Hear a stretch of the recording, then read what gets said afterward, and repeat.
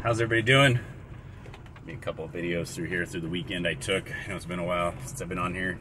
Probably say that again a couple more times in the next few videos, but just kind of an overview of what I went on this weekend. Using the new auger on the skid steer, doing some jobs, and then went to a local track. Had a free ride day, so there's some video of some people riding and Kennedy riding, and well, you'll see. But we made it all home in one piece. Got everything unloaded. Now I'm going to fire up the barbecue. Hope everybody's doing good. Don't forget to hit that like, subscribe, if you want. And God bless y'all. See you later.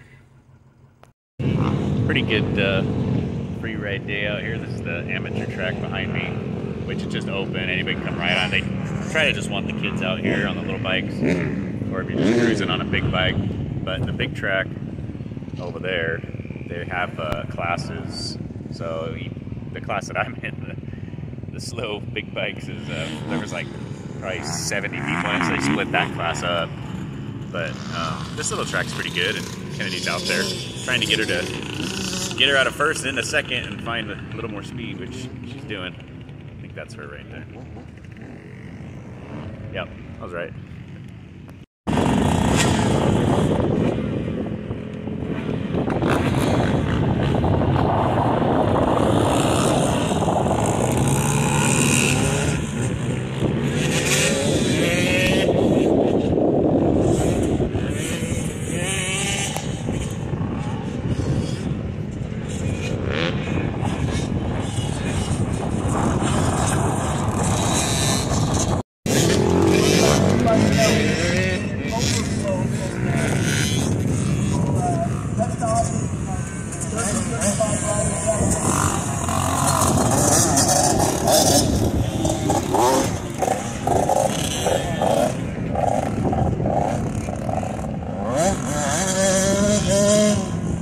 Hey, tell me what happened. Huh? What happened? Come on. What's sore? My shoulder. From what? I flew over a berm. Right? Lucky you're wearing your chest protector, huh? Huh? Over the handlebars. Too bad I missed it. I walked away right before it happened, I guess. Alright. How's everybody doing? I haven't been on here in a little bit. But got the skid steer going. Got this auger here from Digga, from FMI Equipment in Spokane Valley.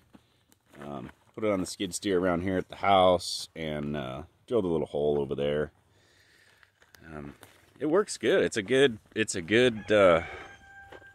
piece of machinery.